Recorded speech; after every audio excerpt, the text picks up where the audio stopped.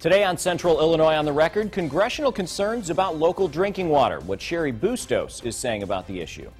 Plus, taxing drivers in Illinois, a look at the proposal that would raise money to fix the roads. And honoring Ray LaHood, how he's being recognized at the Peoria International Airport.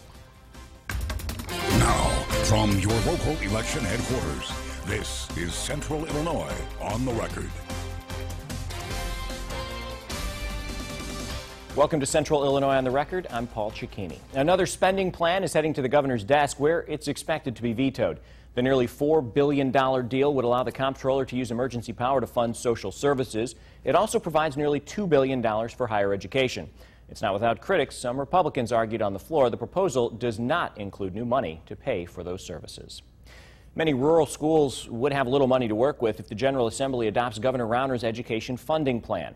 With the state budget stalemate in mind, Farmington Superintendent John Asplund isn't expecting anything at all. As CIOTR's Rachel Kay explains, a letter sent to parents says closures may become a reality for public schools across the state if something doesn't change.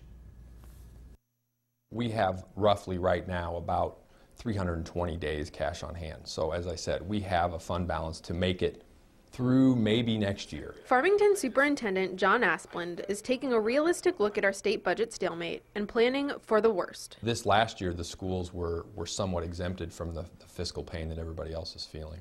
And we've been told unofficially in several different channels that schools are not going to be exempted next year. He says Farmington is in better shape than most. If a 2017 budget isn't passed, some districts will run out of money before next school year. And so what happens to those districts? And there's a domino effect to that. And what then happens to us? We don't know. It could mean delaying the start of school, operating on a reduced number of days, or ultimately shutting down. Our big concern is that the state's just going to let this drag on, and we need to take control of this a little bit, and we need to start creating some action. We can't sit idly by and just watch this unfold. The letter includes a list of local representatives Asplund wants people to call. They need to be demanding that there's a budget. Asplund also wants parents to ask for school funding reform to more evenly spread the wealth among districts. Politicians have said for a long time, we know it needs to change, we need to study it, but this isn't the right time. When is the right time? Asplund says his district has nothing left to cut. It's eliminated 7.5 positions in the past 5 years and already uses education funds for transportation to bus students in from as far as 30 miles away. We also don't want to be penalized because we've done the hard things leading up to now to make sure that we have a fund reserve for a rainy day fund. Well, it's not just raining, it's pouring, it's hailing. There's, I think, a tornado and a hurricane coming. It's a statewide problem because those students are our future leaders. You know, if they're not educated, you know, the future of the state is not going to be what it could be. If Rauner's proposal is approved, it would give Farmington an additional $17,000, while Creve Coeur would lose over $95,000. Dunlap would get almost $200,000 more. State Senator Dave Kaler released a statement saying, quote, providing a little more funding for some schools while completely disregarding the disparity in property tax revenue for the poorest districts is a travesty and must be reformed immediately. The well-being of every student, every school, and every district must be taken into account, or as a state, we all suffer. Well, almost 30,000 people living with disabilities in Illinois rely on some kind of assistance. Those who help them clean and cook are fighting for a raise. As CIOTR's Kelsey Gibbs reports, direct service professionals want $15 an hour. Because of my caretaker, I get to go to the movies. Robert Peterson lives with a disability, but he doesn't let that keep him down. The things that I didn't get to do when I was living in an institution. Peterson says if it wasn't for the help of assistants, he wouldn't be living an independent life. So without him, and without the rest of them, I wouldn't be able to get out to go to work in the morning. Shawana Murphy has been working with clients in Kankakee for 12 years, and she's only seen one pay increase. The starting wage for DSPs at our agency is $8.85. With 2 children under the age of 10, Murphy lives in transitional housing. She doesn't even qualify for state assistance. Very hard, especially when you don't get assistance from the state for like food stamps and stuff like that. I don't get that. They say I make too much money. Lawmakers want to make sure people like Murphy make what they call a livable wage. Is difficult. It's not a job that everybody can do. And the people who do it deserve to have at least $15 an hour. Legislators say it's been 8 years since the General Assembly increased Medicaid rates to afford a pay increase. People who work hard deserve to be paid a fair wage. There is no reason that people should be working in our country and not being able to support their families. Murphy says she just wants to make enough to take care of her family. With $15, it would mean we could afford to stay in our own apartment or our own house. I would have to work 2 jobs, and I could be at home more and wouldn't have to think about leaving the job I love.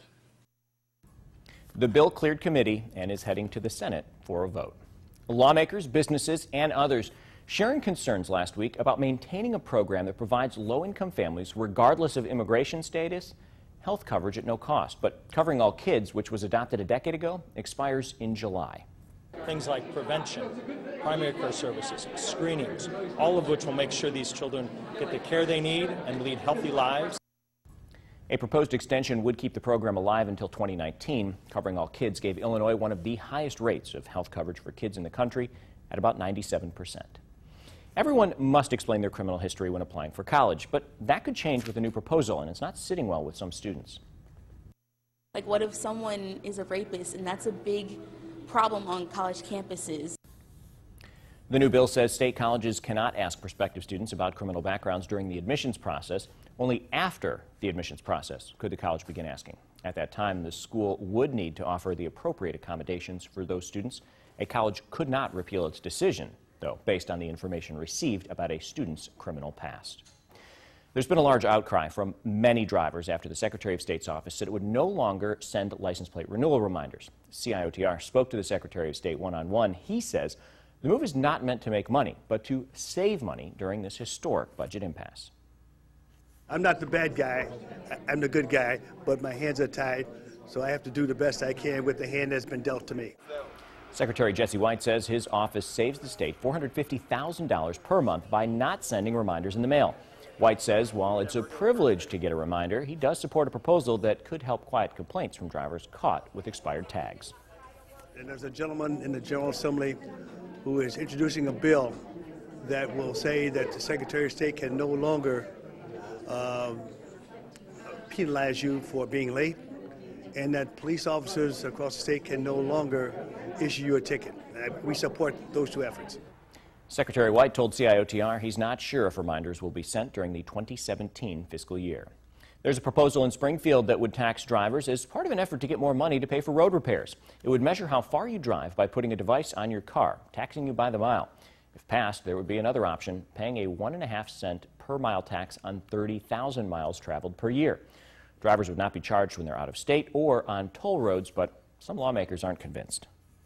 You know, there are a lot of tax increases being talked about by the Democrats in Springfield right now, and maybe this isn't the time to add another tax increase on. I think this idea is not yet ready for Illinois. Under this proposal, drivers would get a refund for gas taxes paid at the pump. Legislation to crack down on predatory lenders is being considered in Springfield. It's a first-of-its-kind measure to protect small businesses. It would create standards requiring lenders to determine the borrower's ability to repay the loan or advance. Chicago City Treasurer, who supports the idea, says too many small businesses are turning to lenders and suffering disastrous consequences. Provides for fairness, transparency, and really protection for the small businesses. And, you know, we like to think about this as almost a borrower's bill of rights. The bill would also have lenders clearly disclose the annual percentage rate of a loan, fees, and the total amount of money the borrower must repay.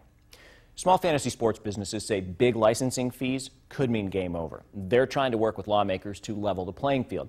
They say the larger fantasy sports companies have had success passing legislation that would shut down the little guys, and they don't want that to happen in Illinois. Small business owners say licensing fees could end up being too costly and cause people to lose their jobs. There's legislation being considered by the Representative Zaleski to license and regulate fantasy sports. And the companies like FanDuel and DraftKings have been represented, but we really feel that the small guys out there have not been represented very well, so that's what we're here to do. They say there are more than 70 small game operators and 150 small vendors who provide fantasy sports platforms in Illinois. Lawmakers in the General Assembly can serve in leadership posts indefinitely. Democrat Michael Madigan has been Speaker of the House for more than 30 years. But some lawmakers want to make sure terms like that come to an end. A proposal was written to put an 8-year limit on the time members could serve as House Speaker, Senate President, or in the minority leadership positions. If the resolution passes, it would take effect in January 2017. So Speaker Madigan could still serve another 8 years before stepping down. And whoever controls the House controls every piece of legislation that goes through it. So I think it's important to have turnover in those positions with new ideas, and hopefully leads to a little more cooperation if we have some new people in those positions. The bill is different from calls to put term limits on lawmakers. Leaders could remain in the Assembly when their leadership term ended. The future of the bill is uncertain. It would take a legislative leader or two to bring it out of committee, something its sponsors are not optimistic about. The Peoria County Election Commission is discussing a problem with the March primary. A record number of election judges canceled. Now they want to know why. The Commission's executive director, Thomas Bride, says 148 judges canceled in the week leading up to the March 15th primary. That's 3 times the average. Bride says there may be several factors at play, including polarizing campaigns, complex equipment, or people simply being sick. We were going to do some surveys and try to get some feedback from the judges that did work, which we tend to do, but also judges that didn't work, and try to get some feedback from them and go from there. Bride says he looked at the data to see if it was a partisan issue, but says there were equal numbers of Democrats and Republicans calling in. 4 people who work on Capitol Hill are being called to federal court in Springfield. It's in connection with the grand jury's investigation of the spending habits of former Congressman Aaron Schock. The financial chief for the House and 3 other staffers wrote letters informing the chamber about the subpoenas. The letters did not mention the subject of those subpoenas. Still to come, lawmakers take a closer look at lead in the water, what's being done to keep people safe. But first, sharing tax revenue in the Twin Cities, why some say it would boost business.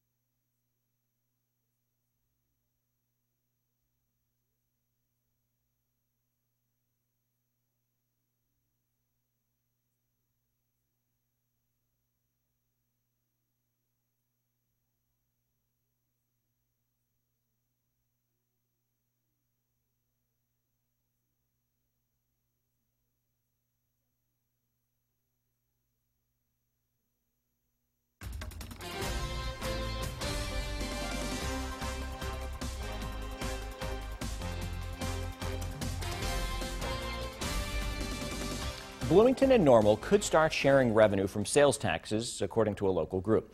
The BN Advantage Leadership Council, which includes business, labor, and government leaders, said it supports the idea if the 2 communities can agree on terms. So if an agreement moves forward, sales tax revenue would be split by population. About 60% would go to Bloomington, 40% to Normal.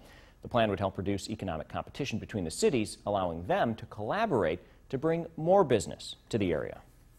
People live and work in each of the cities, and they shop and go to entertainment in each of the cities. So for many purposes, it functions as one community. The Leadership Council says the idea is in its early stages. Any plan would have to be approved by both city councils. The city of Bloomington has a 2017 budget. Council members approved a $207 million balanced budget last week. The 2017 spending plan is up $20 million from last year and includes $10.2 million in expenses from the general fund. The city closed a $7.4 million deficit through increased revenue, reduced expenses, and the sales tax increases last fall. The budget includes $2.4 million for mental health and more spending for the city's infrastructure, passed by a 6-2 vote. We have to do better to identify expense management And we've talked about it, and I just don't see us acting on it. The work had been done to put together a budget that was feasible, that was reasonable, that moves us forward. Council members expressed interest in starting the planning process for next year's budget soon. The Bloomington City Council also supporting a Tiger 2016 grant that will be submitted by the Illinois Department of Transportation. The $20 million grant would go toward major improvements to US 51 in Bloomington Normal. If the grant is approved, the work would run from Olive Street in Bloomington to College Avenue in Normal. The overall improvements that are already done, the pavement's already failing in certain spots. And then in addition, it's not wide enough to accommodate any multimodal components like bikes and other things like that are really important to our community. The council also agreed to hold off on a Tiger grant application for another road project and approved city staff to instead pursue an $8.7 million fast lane grant to extend a portion of Hamilton Road. Still ahead, honored at the airport, how Ray LaHood is being recognized in Central Illinois. But first, lead issues with local water, what leaders and lawmakers in Washington are saying about the issue.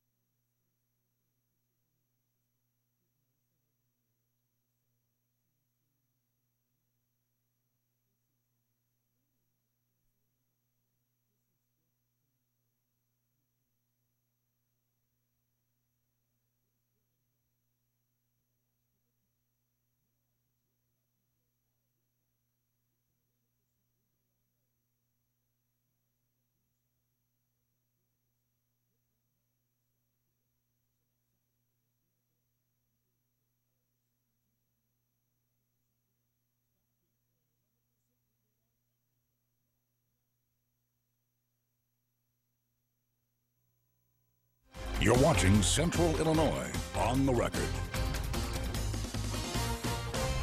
Congresswoman Cheri Bustos is taking water issues in her district to Washington, D.C. The Democrat is talking about what she calls alarming water test results in Galesburg that measured lead content well above the, quote, federal action level. 5% of kids under the age of 6 were positive for lead levels above the point for intervention. I say to all responsible here, it is time. It is past time. No more excuses, no more delays. We need a long-term solution to a long-term problem. The city of Galesburg believes there are around 4,700 homes with private service pipes made of lead. Bustos says nearly 100 members of Congress are requesting billions of dollars for a program called the Safe Drinking Water Revolving Fund. This would provide low-interest loans to cities to replace lead pipes. The 17th District Congresswoman is also backing a bill called the CLEAR Act, which would improve how quickly at-risk families are notified of an issue. Lead in the water is also having an effect on some schools. Midland High School in Varna reported samples of well water over the limit for lead in 2014. Now, the superintendent, in an email to CIOTR, said in part the Midland District replaced faucets in the kitchen and the water main entry in the mechanical room in 2015. The district also shut down 2 drinking fountains in the back of the building as well. Now, the full statement can be read at ciproud.com. There is some good news. You'll learn more quickly when your drinking water is contaminated. The state EPA and Department of Public Health changed the notification period required by law from 30 days to 10. That's how long water companies have to notify you of problems like lead in the water. A plumber in Peoria tells CIOTR lead pipes are a growing problem, but not one the utility can control. It's up to you. When we dig one up that's broken or pinholed, a lot of times people don't have the funds available to replace the entire water line, so then it becomes a patch. Illinois American Water says the source of water in central Illinois does not contain lead. It says the best way to stay safe is replacing old pipes. Well, tax day is almost here. What you need to know before the fast approaching deadline. But up next, a former transportation secretary is honored at the airport.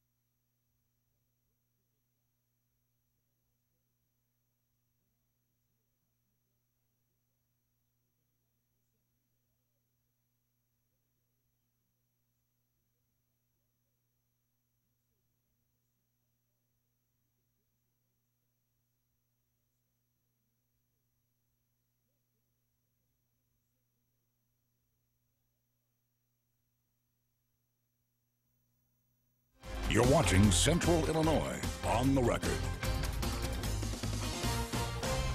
The Ray LaHood International Terminal is now part of the Peoria Airport. It was a star-studded event Tuesday night when the former Secretary of Transportation, Ray LaHood, was recognized at the ceremony. He was joined by the current Secretary of Transportation and the Federal Aviation Administrator. The $11 million project has taken 2 years to complete. Even though it's almost ready for travelers, the Airport Authority still has a lot of decisions ahead, including which international flights will be offered. For those in attendance, naming the terminal after LaHood seemed like an easy decision. The example that Secretary LaHood set for the whole country was that infrastructure and aviation it's not a Democrat thing, it's not a Republican thing. It's really all about how do we do the best for the country. And you see it right here in Central Illinois. We have a state-of-the-art facility. The International Terminal is the icing on the cake for the terminal, and I'm really humbled by the fact that they put my name on the building. As good as he was as a congressperson and as great as he was as a secretary, he's a better person. The airport director says the terminal will be used for domestic flights this spring. Another big name in Illinois is recognizing Ray LaHood. Senator Dick Durbin congratulated the former transportation secretary. Durbin spoke about his former congressional colleague on the floor of the Senate. Ray LaHood has been and continues to be a strong advocate for Illinois and for our nation's infrastructure. This honor is certainly a fitting tribute, and I congratulate my former colleague. As Secretary of Transportation, LaHood oversaw billions of dollars in investments in roads and bridges in both Illinois and the rest of the country. Still to come, students take the state capitol, how they got a taste of what it's like to be a lawmaker. But up next, supporting students, a look at a one-of-a-kind program in District 150.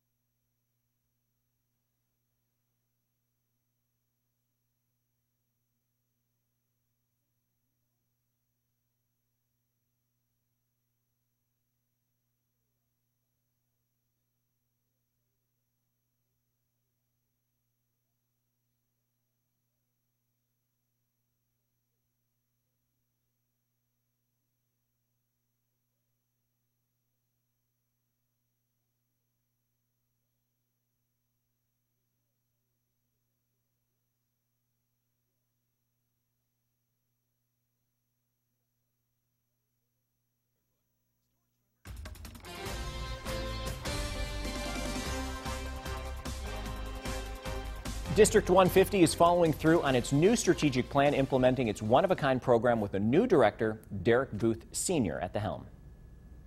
He has the respect of the young people, their families, of staff, and he's very effective. The department is called the Office of Social Emotional Learning. Booth and his staff will focus on providing students with social and emotional support. The goal is to help them tackle problems and improve performance in class. The office will also connect kids with treatment when needed.